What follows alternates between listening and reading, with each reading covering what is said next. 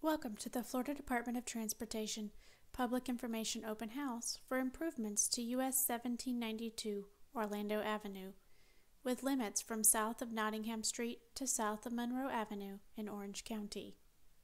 The financial project ID number for this project is 408429-2. Federal aid project number D518071B. The US 1792 Improvements Project is located in Orange County and is primarily within the City of Winter Park limits, from south of Nottingham Street to south of Monroe Avenue. The project is nearly 2.1 miles long and includes 7 signalized intersections. On the north end of the project, there are Lynx transit bus routes and stops on US 1792 that provide connections to and from the Winter Park Village Transit Center. On the south end of the project, just south of Orange Avenue, SunRail crosses US 1792. Project schedule.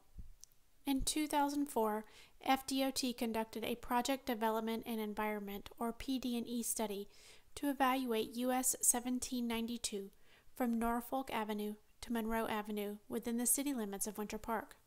The purpose of the PD&E study was to develop congestion management alternatives that would improve traffic conditions along this heavily traveled corridor. In 2016, with the State Road 423 Lee Road extension under construction and the Denning Drive project under design by the City of Winter Park, FDOT updated the US 1792 corridor study to ensure that the 2004 PD&E study recommendations remained valid. The findings of the Corridor Assessment Report showed that, in general, the preferred alternative is still viable for the projected 2040 conditions. Work on the design began in 2018, and a public meeting was held in early 2019. The estimated plan's completion date is in spring 2022. Right-of-way acquisition and construction are currently not funded. As part of this project, there will be corridor-wide improvements to the US 1792 roadway, safety and aesthetic enhancements, pedestrian improvements, improvement at intersections, as well as median modifications. The typical sections shown here are graphic representations of the proposed US 1792 roadway improvements. From south of Nottingham Street to Orange Avenue, the roadway footprint will remain the same. The concrete pavement will be repaired. From Orange Avenue to Gay Road, the travel lanes will be 11 feet wide, and the center left turn lane will be 12 feet wide. The bike lanes will be removed, and the concrete pavement will be repaired. From Lee Road to south of Monroe Avenue, there will be 2 12-foot wide northbound travel lanes and 3 12-foot wide southbound travel lanes. The concrete on the northbound lanes will be repaired, and the southbound lanes, which are asphalt, will be repaved. Bike traffic on US 1792 will be accommodated on the newly reconstructed Denning Drive. From the south end of the project, on northbound US 1792 or eastbound Orange Avenue, bicyclists could take Harmon Avenue east to the Denning Drive multi-use trail that was recently constructed by the City of Winter Park. If traveling on southbound US 1792 from north of the project, bicyclists can safely cross US 1792 at the Lee Road signalized intersection, take the Lee Road extension east to Webster Avenue, and on to the Denning Drive multi-use trail. From Denning Drive, bicyclists can access US 1792 via side streets between Orange Avenue and Lee Road. FDOT is partnering with the City of Winter Park to enhance safety and aesthetics through decorative street lighting, enhanced crosswalks, decorative streetscape, hardscape, and landscaping. Additional coordination is ongoing, including the cost of aesthetic enhancements. Improvements to enhance pedestrian mobility and safety include upgraded pedestrian signals and crosswalks at the US 1792 signalized intersections, reconstructed sidewalk curb ramps to meet Americans with Disabilities Act or ADA standards, and enhanced lighting, landscaping, and streetscaping improvements. Repairs to existing sidewalks and new, wider sidewalks ranging in width from 8 to 10 feet are proposed along US 1792 from Orange Avenue to Webster Avenue. 3 US 1792 intersections will be completely reconstructed as part of this project: Webster Avenue, Morse Boulevard, and Fairbanks Avenue. In addition to pedestrian safety and mobility enhancements at these locations, the traffic signals will be upgraded from strain poles to mast arms. At Fairbanks Avenue, US 1792 will be leveled to create a smoother ride through the intersection. Other intersection improvements include traffic signal poles upgraded from strain poles to mast arm signal poles at Webster Avenue, Morse Boulevard, and Fairbanks Avenue as part of the intersection reconstruction, and also at Orange Avenue and Minnesota Avenue. The existing mast arm signal poles at Gay Road and Lee Road will be upgraded to meet current design standards. To address traffic delays for westbound traffic on Orange Avenue and Fairbanks Avenue at US 1792, new eastbound left turn lanes will be constructed to reduce backups on these cross streets.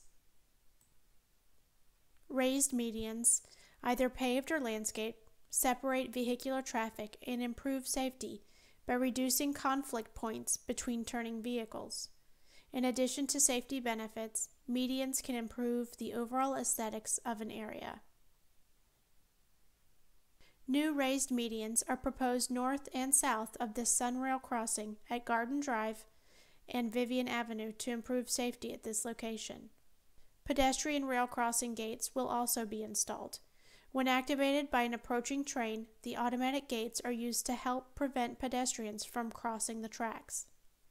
In addition, roadway pavement, sidewalks, and sidewalk curb ramps will be repaired. On US 1792 north of Aragon Avenue, there is a safety issue in that northbound vehicles routinely use the center two-way left turn lane as a travel lane to bypass traffic in the northbound lanes and turn left at Fairbanks Avenue. In doing so, the vehicles are traveling at a higher speed and could conflict with other vehicles using the two-way center left turn lane, and northbound vehicles entering the left turn closer to Fairbanks Avenue. This traffic movement also creates potential conflicts with pedestrians crossing US 1792 at this location. To prevent this hazardous traffic movement and potential conflicts between automobiles and pedestrians in this area, the proposed design is for a raised median to be installed within the US 1792 center lane just north of Aragon Avenue. The proposed median is shown on the project aerials that are on display at tonight's hearing and are posted on the project website at cflroads.com. North of Lee Road, medians will also be modified at the following locations on US 1792. At Friends Avenue, the opening will remain directional, allowing left turns for southbound traffic on US 1792. There will be a full median opening at Glendon Parkway, allowing left turns or U-turns for both northbound and southbound traffic. The median opening at Solana Avenue will be closed based on a traffic analysis of this intersection that indicated a median closure at this location will improve safety. Elvin Avenue will have a directional median opening, allowing left turns for northbound traffic on US 1792. And due to issues relating to limited sight distance at Monroe Avenue, the median opening at that location will be closed. Many of the project enhancements presented today are access management improvements. You can learn more about access management in the department's access management brochure, which you can find online at www.fdot.gov or by contacting the FDOT project manager. Right-of-way requirements. No business or residential relocations are required for this project. Additional right-of-way is needed for the new left turn lanes at Orange Avenue and Fairbanks Avenue. Small sections of land at intersection corners for Americans with Disabilities Act or ADA and signal improvements, and easements for sidewalk and driveway construction and maintenance. If a right-of-way or an easement on your property is needed for this project, you will be contacted by the department by mail and will have the opportunity to ask questions and provide your comments. A right-of-way specialist is at the in-person public hearing to answer any questions you may have. You may also contact Elio Joseph, the FDOT project manager, after the hearing if you have questions. An important part of the design is for FDOT to develop temporary traffic control plans that minimize the impacts to stakeholders during construction. This effort involves early and ongoing coordination with community and business stakeholders. Pedestrian routes and access to businesses and residences will be maintained throughout construction. Traffic will be maintained on US 1792.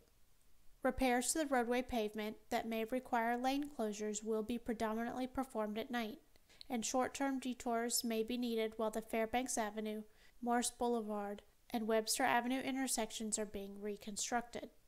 It should be noted that at this time, the project is not funded for construction.